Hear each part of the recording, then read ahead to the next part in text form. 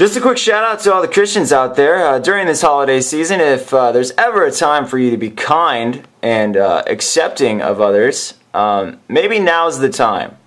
Because here's the thing, as far as your argument goes. Okay, we agnostics and atheists are not supposed to celebrate your holiday. Okay, where does it say that?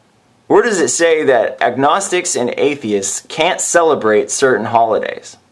Because I know you can't. We can do whatever we want as far as holidays go. There's no laws against it anywhere that I know of that apply to us.